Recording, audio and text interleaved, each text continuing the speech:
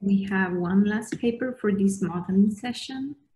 It's going to be presented by Shu Tao. So Shu Tao is a researcher of the IoT and pervasive technologies area from the Linux Foundation, which is located in Torino, Italy. She will be presenting today a paper called Model-Based Methodology and Framework for Design and Management of Next Generation IoT Systems. Okay. Good afternoon, everyone. I'm Shu Tao from Linux Foundation. Now I'm going to present a model-based methodology and framework for design and management of next generation IoT systems. And this work has been done within the scope of EU 2020 project BRAIN-IoT.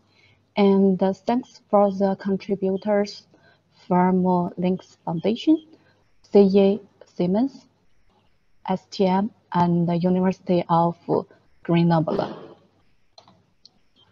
So nowadays, with the emerging and more complex scenarios in IoT domain, it introduces many challenges, such as the communication between the different IoT platforms, and consequently, the IoT system management and monitoring become harder and harder. As a result, the complexity of the IoT applications development has been increased dramatically. What's more, the cost-efficient requirements and physical constraints of the IoT system validation is becoming a huge issue. So to cope with these hardships, and we proposed a model-based engineering approach to ease the development of the IoT systems. And in this approach, it offers, first is a modeling methodology based on different abstraction layers, and then it enables the IoT service composition to support the interoperability among the heterogeneous systems. And a formal verification and validation of the models is also supported. There is also a code generator to automatically generate the application artifacts in such a way to ease the development phase of the IoT application developers. And in the end, we also provide a co-simulation approach, and which is enabled to monitor the IoT device and with the mixed virtual and real entities at runtime. So the modeling methodology we proposed is shown in this slide. And as you can see here, we have 3 different abstraction levels. From high to low, there is the system models, which focuses on the IoT services composability provided by the IoT devices and the overall system behavior. And then this model can be refined as the software models, and which is the formal component models, and to provide the computing capabilities of the components. To validate the applications and before deploy it, so it also enables to visualize the IoT device, the physical devices. So there is also the possibility to develop these virtual IoT physical device models in order to validate the system before deploy in a real infrastructure. So based on this methodology, and we have designed this modeling and verification framework. In this framework, there are 4 main components. The first one is the BRAIN-IoT modeling language. And here we have the system modeling language, the software modeling language, and also the physical layer modeling language. Each of the language is corresponding to each abstraction layer. Just one point to be highlighted here is in the system modeling language, and we can model the interaction behaviors, the procedure behaviors, as well as the event-based behaviors. And the system modeling language is extended to be integrated with the W3C standards is the scene description, which aims to describe the IoT services provided by the IoT platforms. And this language is also extended to synchronize with the SAM-IoT data model. As a reminder, the SAM-IoT is an industrial gateway for different IoT devices and to provide the APIs to the upper layer applications. And then the second main component is the BRAIN-IoT modeling tool.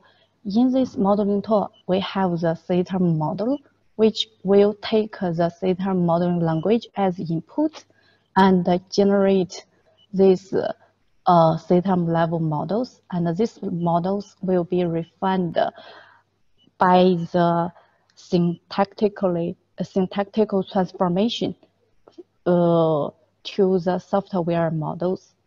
And another modular is the physical device modular, which is enabled to develop the virtual IoT devices. So, and these software models, and then will pass through the code generator.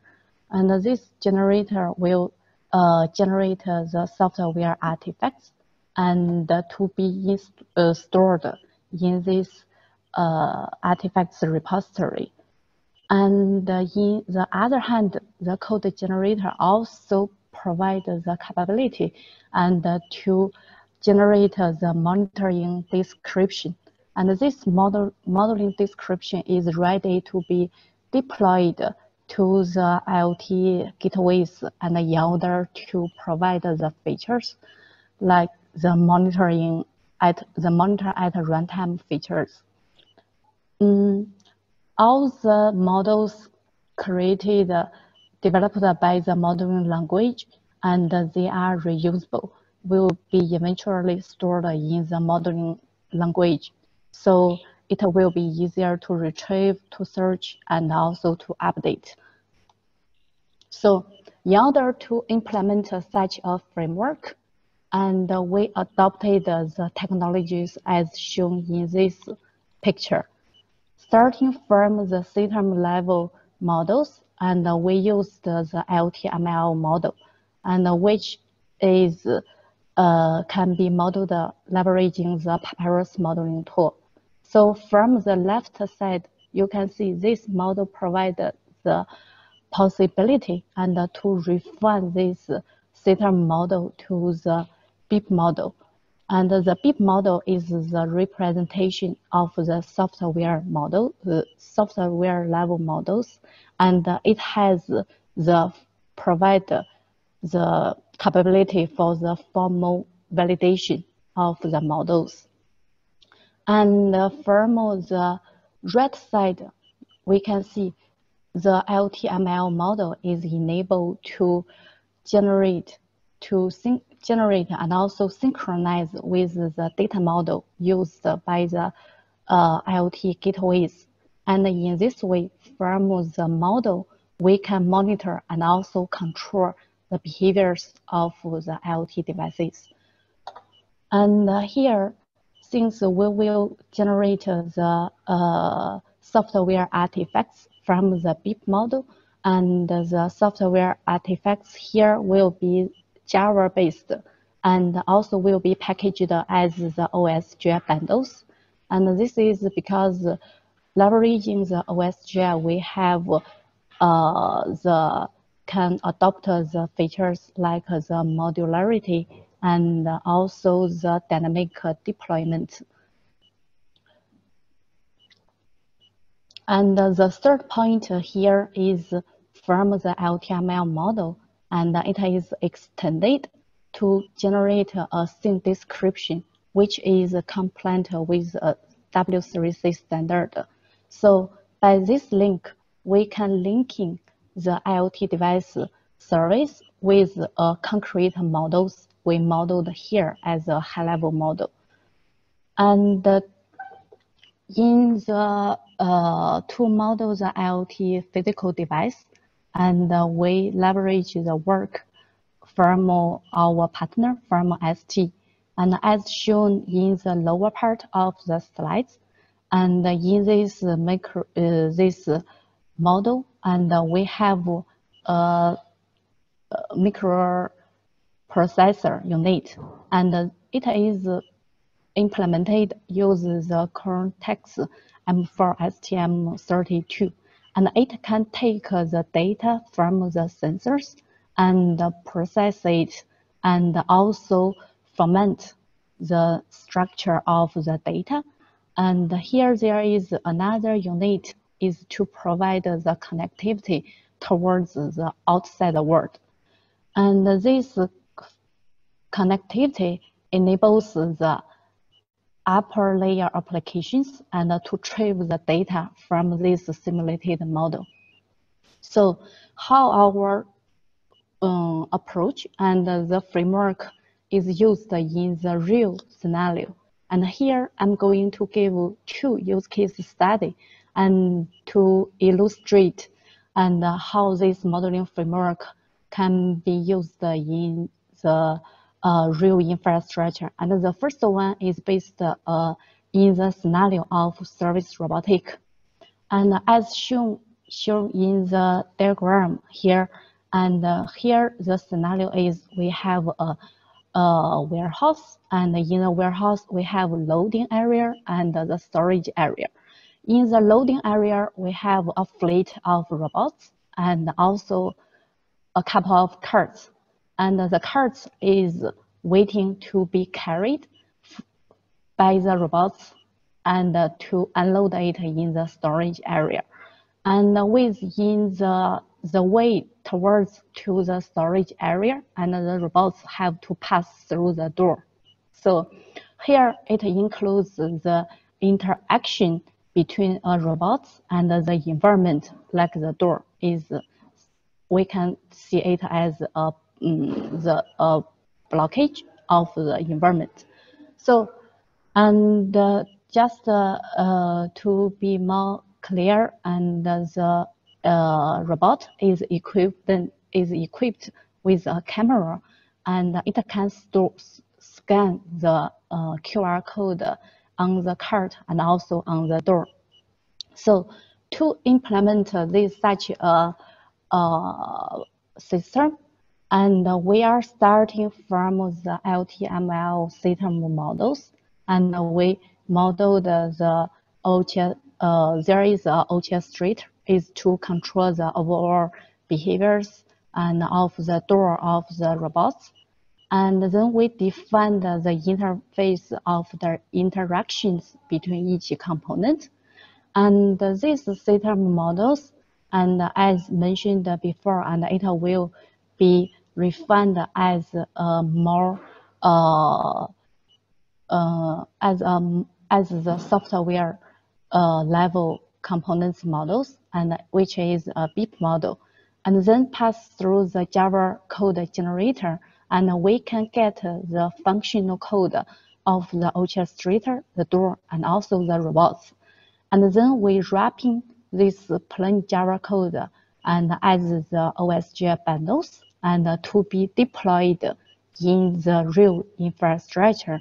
So, and in the block, the upper block, and it demonstrates, and there is this approach, and is to ease the work of the IoT application developers, and instead of from scratching all the source code, and we can leverage a model-based approach.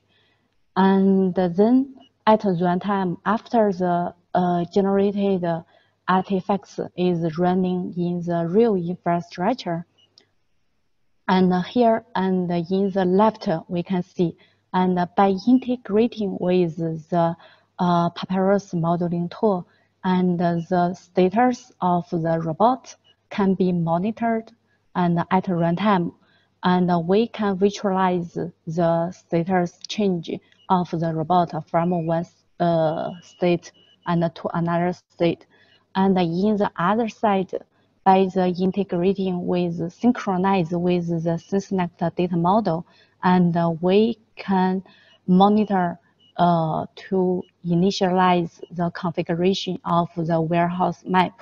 For example, we can configure the coordinates of the robots, of the cards, and of the destination of each card.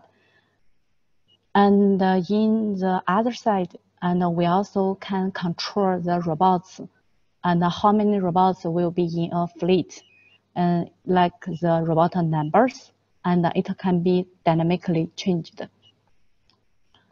And the second use case study is based on a critical water infrastructure management infrastructure. And here, this use case is based on the city water supply, which is a partner from Colonia in Spain. And the goal is to develop an adaptive, smart, automatic, controllable management system.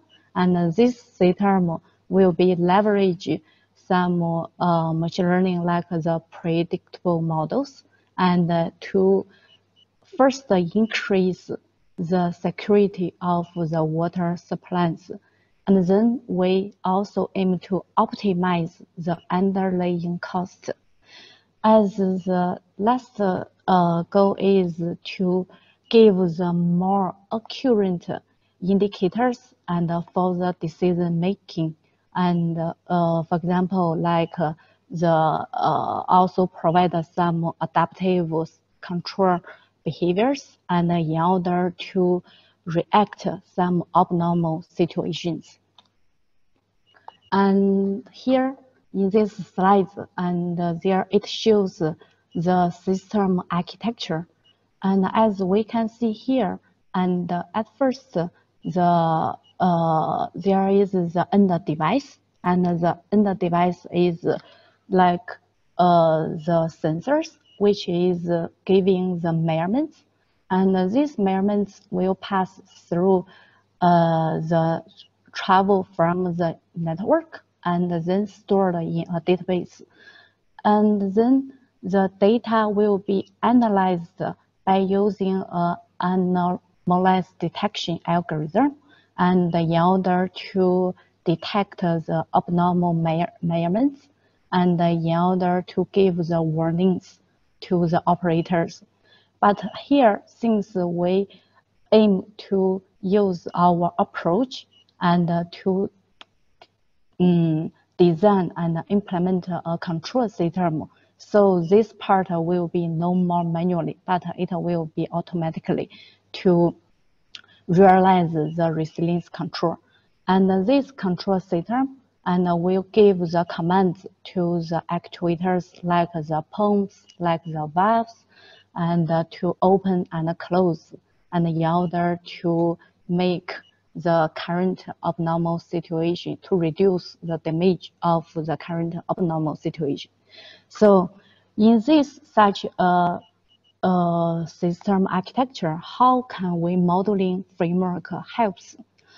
Here we have three main contributions in this architecture. And the first point is, before we like develop all the IoT applications, and then to since we have to use the machine learning technology and to train the model for the anomalous detection, but due to the physical device constraints, and we cannot collect such a big amount of data and in order to train this model. So we use our modeling approach and to model the IoT devices, and in order to generate the reliable data, and in order to train this model. as the input dataset.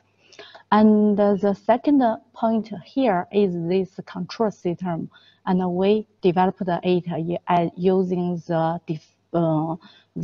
BRAIN-IoT system models, and in order to model these adaptive behaviors, and we analyzed the possible abnormal situations, and then also identified the corresponding react actions, and so we could use our model and to model this control system. And then the third last point is after the system is running, and we are also have the value and to know and what's the current status of your critical device, like the valves, and you want to know how much it is open now, or the pumps, and what's the status of it now. And so by integrating this device and with the SenseNect gateway, and we are able to supervise the current values, the current status of such kind of critical device. So this is how our proposed modeling approach can use in the real industrial systems, and how can we like to easier our work in such critical and also complex systems. So just to be concluded, and our work, in this work, and we proposed the model-based methodology and the framework aims to help for the next generation IoT systems. And first, the system level models, which is to capture the system functionalities and behaviors in order to refine the software modeling. And also through these system level models, and we can create a comprehensive system and also universe the modeling languages. And the second point is by integrating with the W3C scene description, we can link our model to the real device. And in such a way, we can link the model is generic, but the model to be applied in the IoT device, and it can be dynamically linked towards this real device. And the third point is that leveraging this code generator, and we can simply reduce the workload of the IoT application developers. And the system application validation, it can help the end user and to reduce first the physical infrastructure, like the device, budget, cost, and then it also can guarantee the safety of your system before deploy your applications in the real infrastructure to avoid some possible damage and directly to your physical device, and especially in the critical infrastructures. And the last but not the least features is the model at runtime, and leveraging this approach, and we can remotely visualize and also control the IoT device runtime status. Okay, this is all the contents for this work, and thanks for your attention. If you have some questions, and you can ask. Okay, we are just 6 minutes late, but I think we managed to stay in time. So if someone from the audience has any questions, please just put them in the chat. Since this is the last session, we will have the break breakout session also here, so there's no need for you to switch Zoom meetings. So what we can do now is we can, well, since we already had this talk, I do have a question, Shu. I don't know if I understood correctly, but this runtime environment you have in this framework is for monitoring, right? For monitoring in real time. Have you thought about extending this runtime in order to also execute, I don't know, modify the system somehow?